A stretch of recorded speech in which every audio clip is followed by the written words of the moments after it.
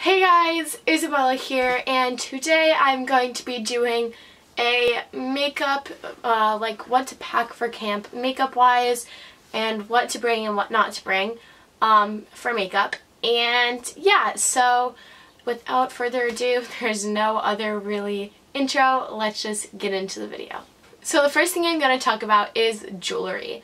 Now, as you may see, you probably don't because you probably don't look at my ears, but I wear my pearls every single day, but these are real pearls. So what I recommend doing is buying fake pearls, or fake diamonds, or fake rubies, emeralds, sapphires, whatever you wear in your ear, because then it will be like you're wearing it, but it won't be as bad if you lose them. If you already have fake ones, then that's fine, but these are just the ones I bought. These ones are from Old Navy. The bottom ones are the pearls and the top ones are just like little diamond things, but I'm probably just going to be bringing the pearls.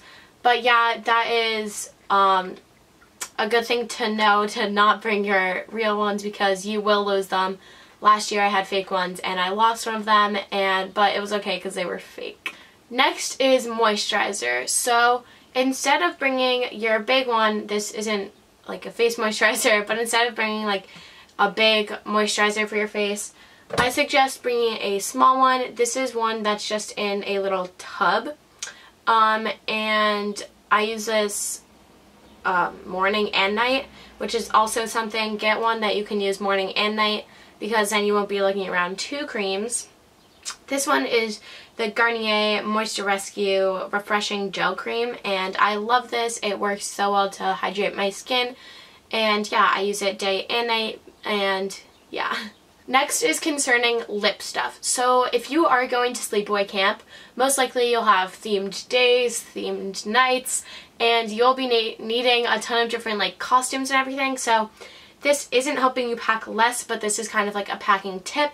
Bring lots of different kinds of lipsticks and everything, and don't forget chapstick. If you forget chapstick, your life will be a living hell. Yes, it will.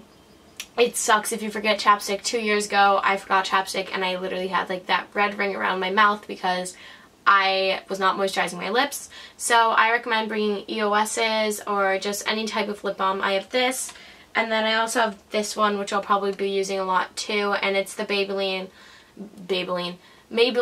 Crystal Kiss Baby Lips, and it just looks like that. It has a little bit of shimmer in it, but it smells really, really good, and yeah. But you will be needing a ton of different colors and crazy colors, definitely. Okay, next is concerning kind of face but kind of eyes at the same time. So if you wear highlighter, even if it's just for one night, if you want to bring highlighter, don't. This is the Doll 10 Champagne. I really like this highlighter. But what I suggest bringing, also, don't bring your expensive things. This is MAC. I would not recommend bringing this because you may drop it and it will shatter. You may just get your stuff thrown around. So I suggest bringing a big palette that you don't really care about a lot. It doesn't necessarily have to be a bad palette, but I just suggest bringing a big palette. So this is the Sleek Eye Divine Au Naturel palette, and it just looks like this. It has a ton of different colors. So instead of bringing that highlighter, you could use this or this really shimmery one. And these MAC ones probably resemble like this one and like these two mixed or something. So I would just suggest bringing a big palette because this also gives you a lot of eyeshadows to work with. Also, if you do fill in your brows, do not bring your brow pencil. Most likely it will be dropped under your bunk and you don't want to go get it, or you may just lose it. Try out using brow powders and make sure you have a few matte shades but a few shimmery shades as well. So in here I have a few that would be able to be used as a brow powder.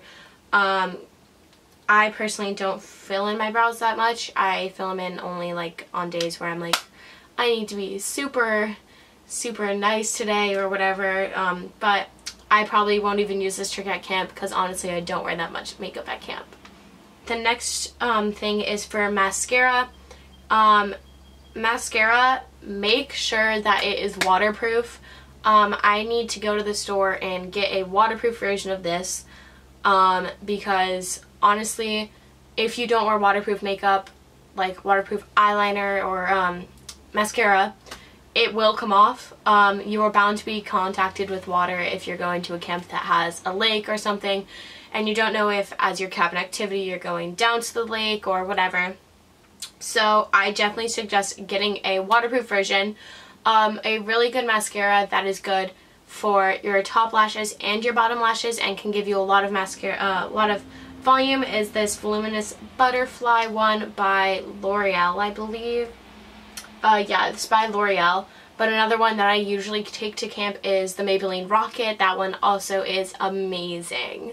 Okay, next I'm going to talk about like more of like foundation type products and everything. So I have these two things. It is the BB cream by Garnier in light to medium, and this is the eye BB cream by Garnier in fair to light. And these are what they both look like. And honestly, what I'm gonna say is don't bring honestly, what I'm going to say is don't bring the eye one. If this one matches your skin enough, you can use this under your eyes. I'm probably actually going to bring my dark one.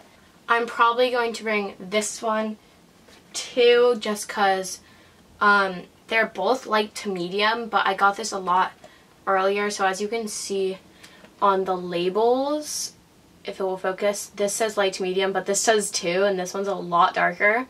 So, I'm probably going to bring both of these because my face will be changing color because I'm going to be tanning and stuff, so I'll probably just bring this one, and yeah. Next is definitely an essential for me at camp, which is powder. I've been using this brand of powder for a very long time, maybe like 3 years. This is the Neutrogena Skin Clearing Mineral Powder, and it just looks like this. This is the absolute most amazing powder ever.